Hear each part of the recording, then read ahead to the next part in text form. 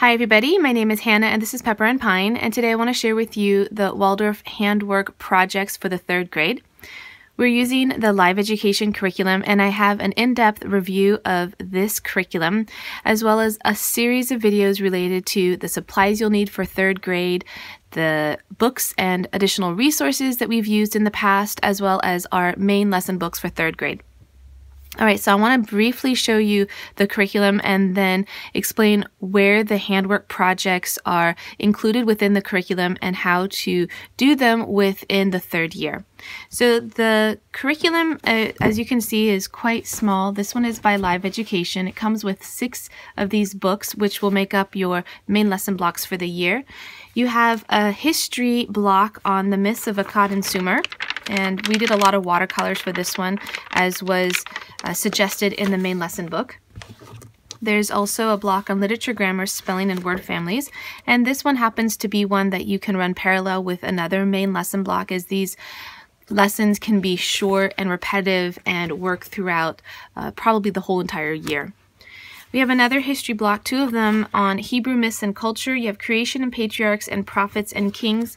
One of these has mostly lessons for the main lesson block, and then the other one has some festival ideas, celebrations, music, cooking, the Hebrew alphabet, and some form drawing, as well as some additional lessons.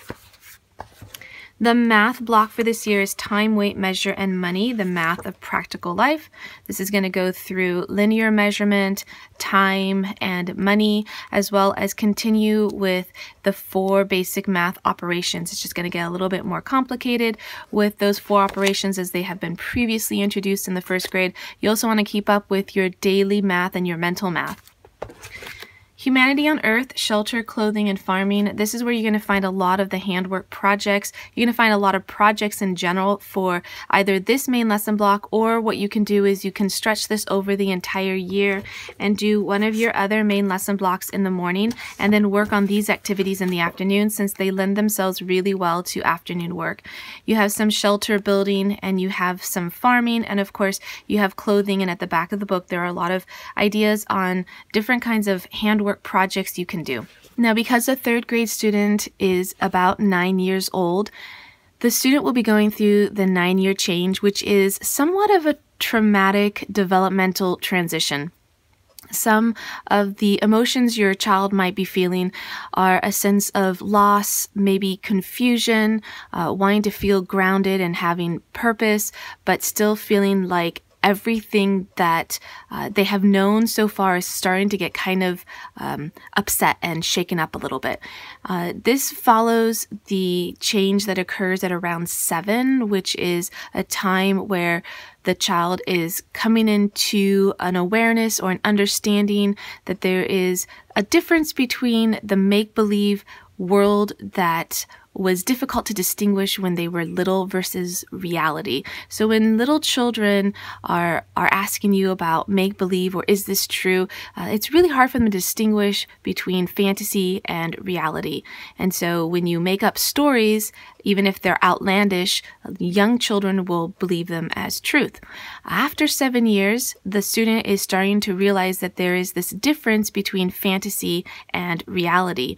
At around 9 years old, the child is going through another developmental transition, and some of the feelings and sentiments are that of trying to form an identity, coming to terms with the idea of having a past. Up until that point, the idea of a past wasn't solidified with the student. They certainly could use the past tense verbs.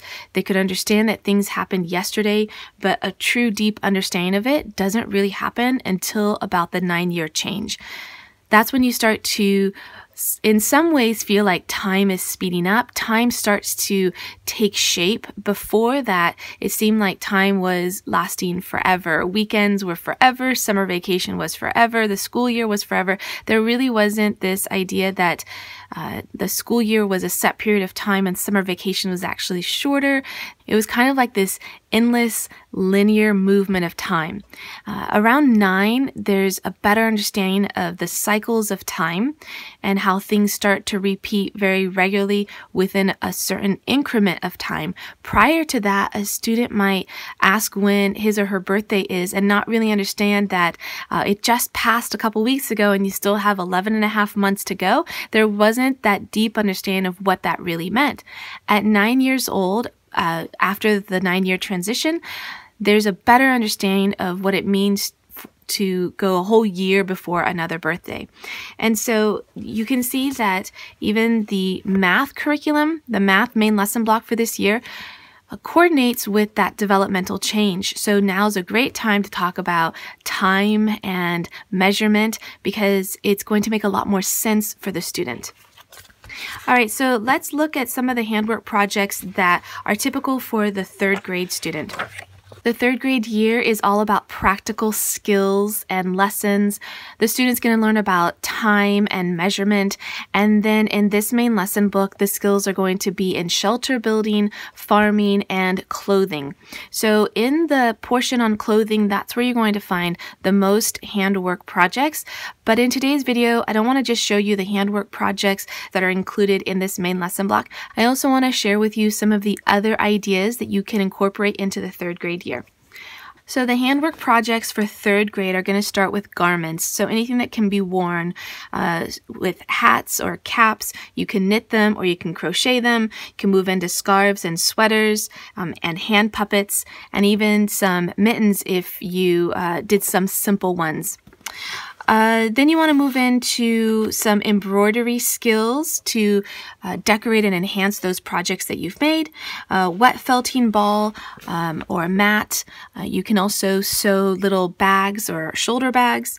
And you don't need to have fancy equipment for this. You can do hand stitching or you can do a loom. And if you don't have a loom, I'm going to show you an alternative, which is just a cardboard loom, which is really easy to make. And then you want to do some modeling with either beeswax or potter's clay. You can form really simple objects like birds or animals or eggs to relate to the stories that have been told in that year.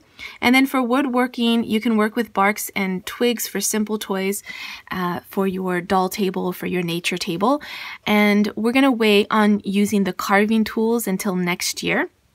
I've also included some candle dipping since that's a practical skill that will work really well with the whole idea of being able to build your own shelter and then and cook your own food and sew your own garments and of course also light your way in the night. So having the ability to make candles, which is super easy and very enjoyable, is also going to be a great way to round out this year. All right, so the curriculum is going to go through a few examples on the handwork projects. Today I want to actually show you what those handwork projects look like that we've done in our homeschool over the years. So the first thing I want to show you is the yarn and the knitting needles that we use. We use Lamb's Pride, and you can use the worsted weight as they get a little bit older and the bulky weight when they're younger because it's a little bit easier to work with the bulky weight yarn to begin with. Now at this point in 3rd grade, the students will have already learned how to knit and purl. You learn how to knit in 1st grade and then purl in 2nd grade, and then the projects can get a little bit more complex.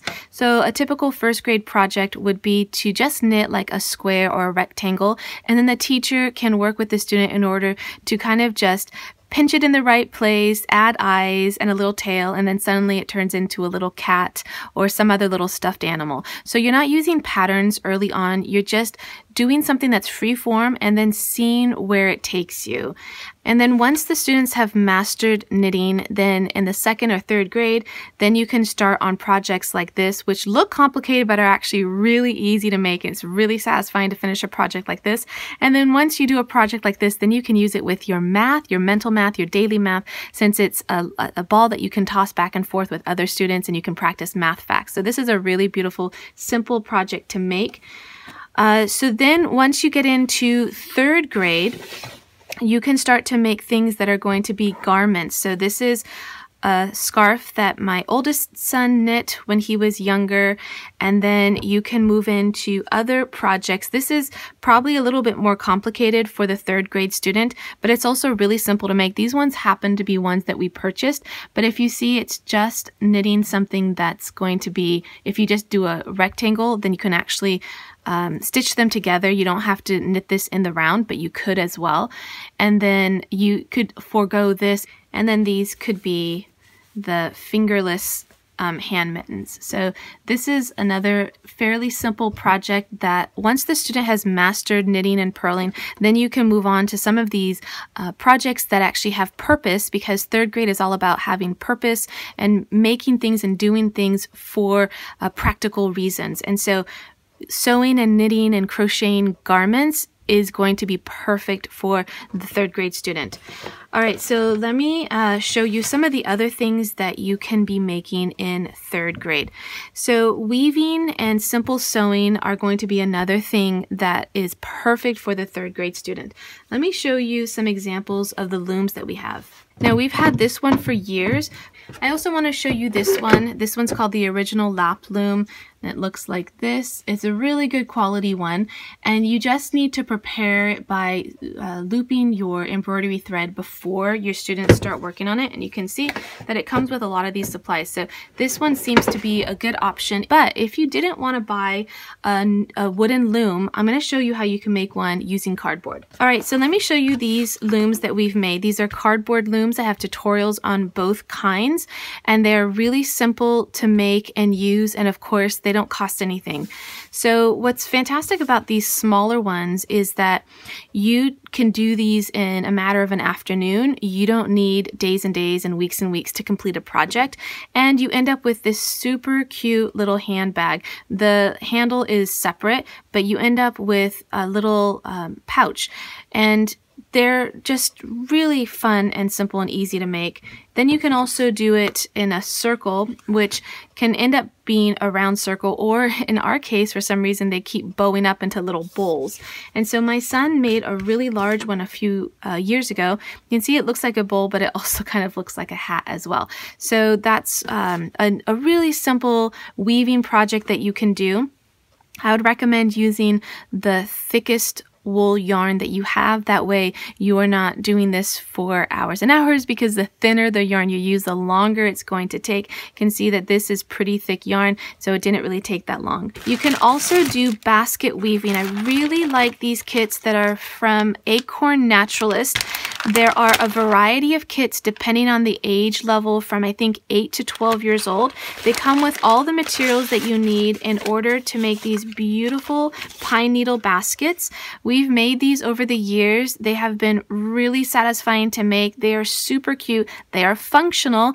One year we use them to store all of our erasers in. And also the best part is that you're using found objects in nature. So it's a great environmental project, a great upcycling project. So this particular kit comes with the pine needles. They're empty now because we have since used them up, but we have found some pine needles in our area that happen to be long and suitable for making pine needle baskets.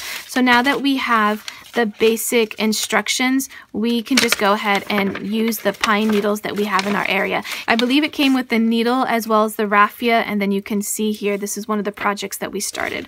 All right, so in addition to the bags that you can weave, you can also stitch your own bags, and this was a really simple stitching project. It's just hand stitched, and then we just made the little casing here and then the drawstring. And again, because this is practical, this fits perfectly with the third grade year. So little handbags, you can make them larger, you can make them shoulder bags. And I think what's really practical for today is to make them a little bit larger and make them into reusable grocery bags. And so for that project, you can use leftover fabric or, old shirts that you want to repurpose. And so that this is not just a really practical art for the third grade student, but also a really great upcycling project. All right, so I want to show you one more loom that my 11-year-old son really enjoyed when he was younger. And this is loom and hook. And this is to make mostly pot holders, but you can do something larger if you connect them all together. So it comes with all the tools. It's super, super simple. And again, if you want to get more creative with this, you could upcycle t-shirts, and you might need to do it on a larger loom, and you could use t-shirt material and cut them into strips, and then you would have just the right kind of material in order to do the loom, or in order to do the project. So this is something that also has practical purposes. There's only so many pot holders that you could use, but the idea is again to make something that's practical. All right, so let's move on to some of the other fiber arts.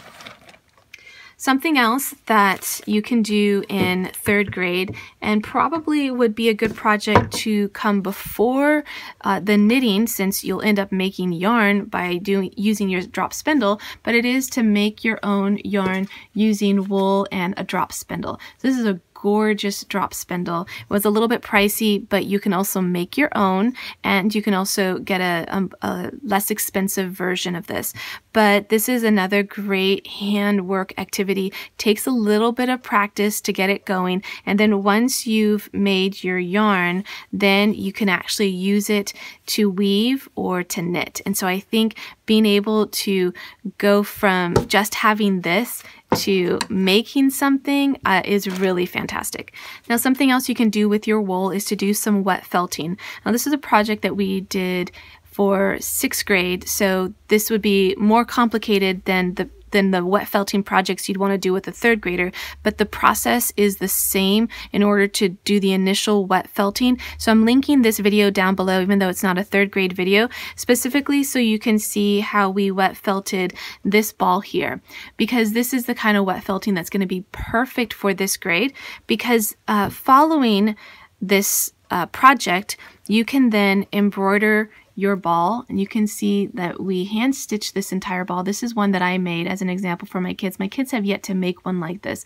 Of course, you'd want your wet felted ball to be larger than this, but once you've wet felted your ball and it's dried thoroughly, then you can start on your embroidery. And I wanted to show you the embroidery floss that we have, and just a really simple way to organize it. You don't need this little contraption here, which happens to be, I think, to hold dishes, but if you just have a dowel, then you can store your embroidery floss really easily this way, and then it's beautiful, it's visually pleasing, and it's also super easy to get the embroidery floss that you need. Because of the way that we've looped them on here, all you have to do is gently hold the bottom part here, and then I've got 2 pieces here. Let's just get 1 piece, and then you gently pull the 1 piece up, and then that's it. You have your embroidery floss. I would just recommend making them longer than what I've made them. This might be a little bit too short for your projects, but you can determine the length that works well for the projects that you mostly do, and then you can use an embroidery needle to do your embroidery work. So for this grade, you can start with your stitching, but you're going to continue stitching into 4th grade and 5th grade with different kinds of stitching, like cross stitching is in 4th grade. So for 3rd grade, you can just make them simple, and it's just to beautify the objects that are practical, so that there's a sense of beauty related to your practical arts. All right, so let me put these aside and show you, well, actually, this was the crochet hook that you could use if you wanted to crochet rather than knit, but we mostly do our knitting rather than crocheting. Just wanted to point that out, that is something else that you can do as well. All right, so let me show you the garments that my kids have made over the years. This first one, it's a tunic. It looks like a tunic here. It was really, really simple. I made the first one, and then my son, who is now 11, made another one. So we had a total of 3, and this was actually done in conjunction with our ancient Roman unit from a few years ago, back when my son, who is 11 now, was in 3rd grade, and then my older son was doing the ancient Roman unit. So it worked out really well that for that history unit, some of the handwork coordinated with my younger students. So even though I was doing one main lesson for both of them, they each got something that worked for their grade level. And so this is a really simple project to do. This was made with old curtains, so you don't need to go out and buy any kind of fancy material. This we did go out and buy material for. We were making a lot of capes a few years ago, so we have about like 10 of them made of various materials, various lengths, various colors. But this one specifically, my son wanted one that resembled a hobbit cape. And so we went for this fabric. I don't know what this fabric is called, but the reason why I liked it is because it was soft on one side, and you can clearly see that this is the inside. And also the best thing about this fabric is that it didn't fray, versus some of the other fabrics that we had, they frayed miserably and they just look really shabby since we didn't do any of the fold over sewing and stitching. We just skipped all that. Now this was done with a sewing machine, and the sewing machine isn't introduced for the 3rd grade student. That's actually later. So if you were to do something like this, which actually only has a couple of parts that are sewn, it's just a long piece of fabric, but nothing else is sewn. You do want to do the casing here for your elastic and then the hood. And so you could do this by hand. It would take longer, but then that way it would coordinate a little bit better with the 3rd grade skill set. All right, so let's move on to some other practical skills for 3rd grade. This is one of my favorite projects, and we've done it not just for 3rd grade, but for many different grade levels, and that is hand dipping candles. So I just want to show you these hand dip candles. Beautiful. They smell amazing. You want to use beeswax unless you're vegan, in which case you can use a soy-based alternative. In general, the Waldorf philosophy urges you to use all natural products. Up till this point, we've been making our candles using old beeswax candles, like the pillars that just burn down, and then there's the last couple of inches that can't be burned. I've been collecting those, and then we melted them down in this candle making pot, and then we just made new candles. But recently I did buy some beeswax, and I want to share this one with you because I feel like the quality is really good and the smell is amazing. These smell like sweet like honey, but also like beeswax. And when you've got this going on the stove, your whole house is going to smell absolutely amazing. This one is by Topanga is the name of the company. I'm going to link this one down in the description box below, because when you're looking for beeswax, you can find quite a variety of qualities, and this quality was amazing. So I highly recommend the Topanga brand. This is filtered, but it's not refined, I believe. And so you're getting this beautiful color. It's just gorgeous, and the smell is amazing. So we're going to be using these to make our candles for next year. So I'm recording this in the spring, and we plan to make a number of candles now for our new school year for the fall and the winter. Now, we don't always do the hand dip candles. These are super beautiful, but for us, for our purposes, they're not as practical since we don't have a candle holder for these beautiful tapers. So for us, we will also use just a glass jar, and we'll pour in the candle wax into that glass jar, and we'll just use that to burn. It's a little bit safer for us in our schoolroom, and they're really easy to make. One other thing that you're going to want to get is the wick for your candles. This one happens to be one especially made for candle dipping. In the past, we've just used baker's twine, which has worked just as fine. Now, if you don't have one of these pots for candle dipping, you can make your own, or do your own rather, with just a pot and a jar. And so you just get water in your pot, and then you can go ahead and fill this up with your wax. It'll take a little while for the wax to completely melt, and then you can just remove the entire thing from the stove, so it's a little bit safer, and then the kids can dip their candles. It's not going to be as easy as using one of these pots specially designed for candle dipping, but I think that it works just as well. And then the only other thing is that when you're doing your candle dipping, you need to have a lot of candle wax, because as you dip your candles, the level of the wax is going to get shorter. And then you can see here how our candles have gotten shorter. They started out long when the pot was filled with wax, and then they got shorter. So what I've done in the past is I'll do the candle dipping, and then when it gets too short to make any more tapers, then I will fill up jars with the candle wax and then just make candles within the jars. You can also make pillars, you can also make tea lights, but for our purposes, I find that the ones in the jars work really great. Okay, so let me share with you some of the projects you can do with your modeling beeswax or your potter's clay. So this is a material that the children will have already been using since kindergarten or first grade.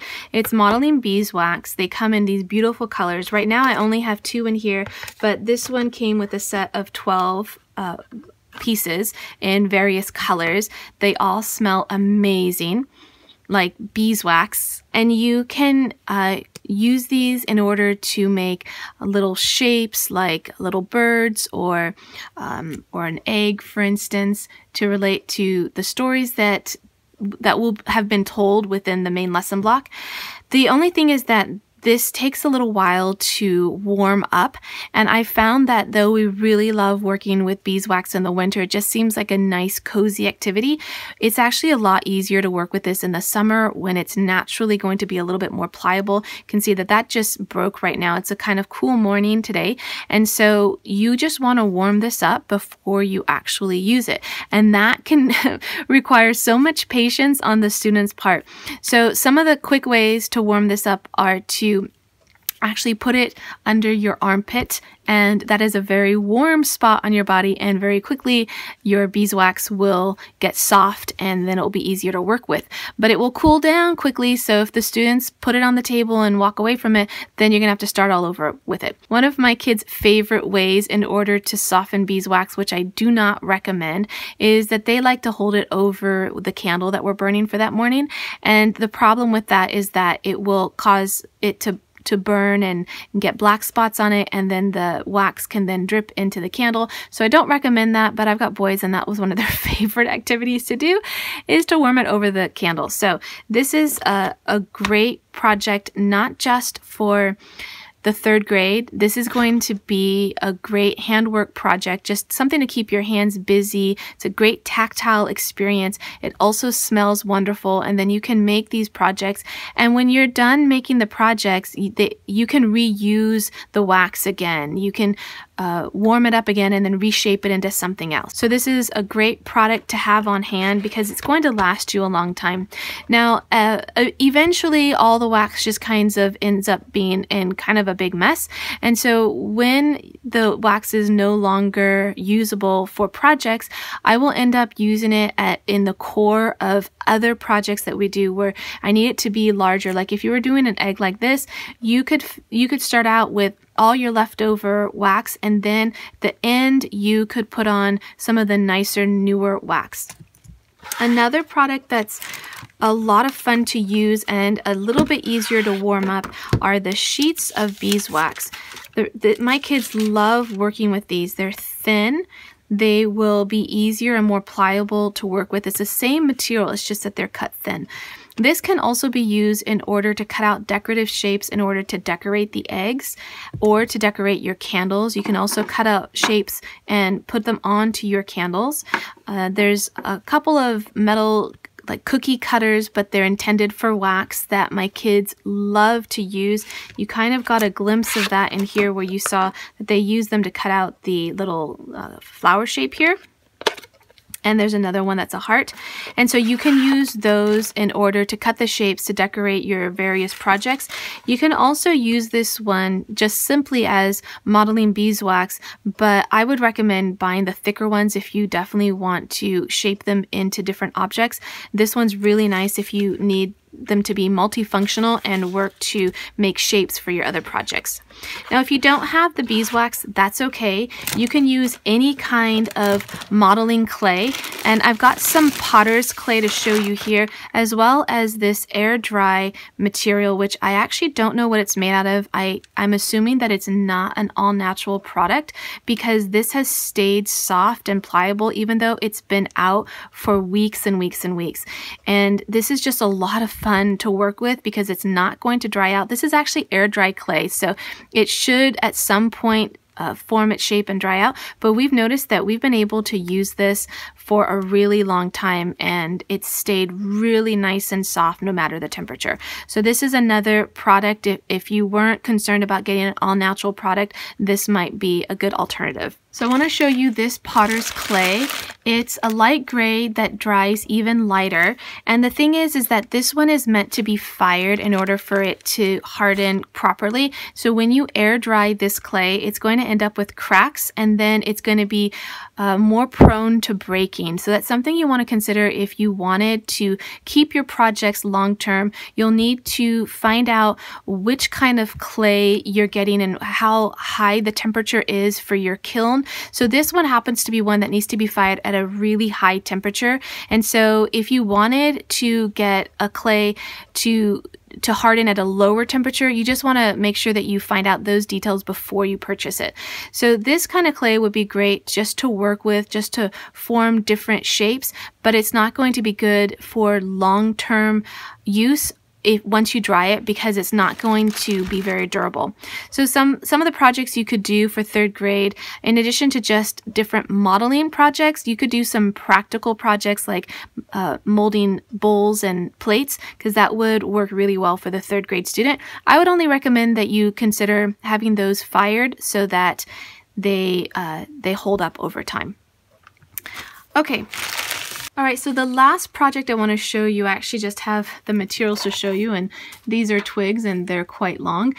This is one more project that the kids can do in this grade, and that's just to work with found objects in nature, like twigs and bark, pine cones and acorns, to make little projects, especially for, like, say, a little dollhouse, for doll furniture and things like that. So this is going to be something that's going to work really well with the main lesson block on building shelters and other things, because when you're outdoors building those shelters, naturally your kids are going to find a lot of other projects to do with those things in nature. Now, my boys in particular love collecting sticks, and they mostly use them as walking sticks or as fighting sticks for dueling with one another. And so that's something that you will probably find if you've got boys, or especially active girls. My daughter isn't as interested in doing those kinds of fighting games with sticks, but I know that we have quite the assortment of sticks, and let me just give you one bit of advice, is that kids get really attached to their sticks, so be mindful of that. If you think that one stick is the same as the other, they actually really know which stick is theirs and probably are really attached to them. So I think that rounds out most of the projects and handwork that you can expect in the third grade year. Don't forget that you can see the other videos in this third grade series by tapping on the screen. And if you want to see what we're up to on a daily basis, don't forget that you can find us on Instagram at Pepper and Pine.